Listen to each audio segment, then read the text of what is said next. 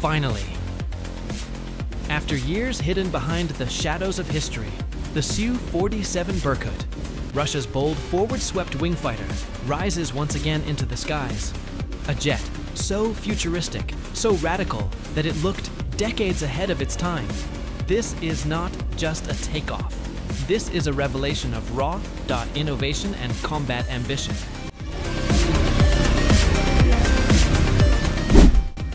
Born in the late 1990s, the Su-47 Berkut was never meant to be ordinary. With its radical forward-swept wings, it outchallenged every aerodynamic principle. It was Russia's answer to the future of air combat, a prototype designed to dominate the skies with agility and power. Though only one was ever built, its legacy reshaped Russian fighter design forever. And now, watch closely as the Su-47 Berkut roars into the sky. The takeoff is more than just power. It is proof of Russia's daring ambition.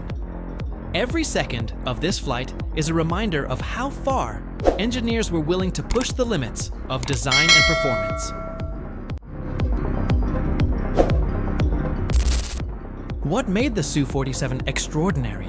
Its forward-swept wings gave it unmatched maneuverability at low speeds. Composite materials made it lighter, yet stronger. And inside, the cockpit housed cutting-edge avionics for its time. This was not just a prototype. It was a glimpse into the next generation of Russian stealth and combat fighters. Imagine this aircraft in battle. Unpredictable turns, extreme aerobatic mastery, and the ability to strike before enemies even reacted.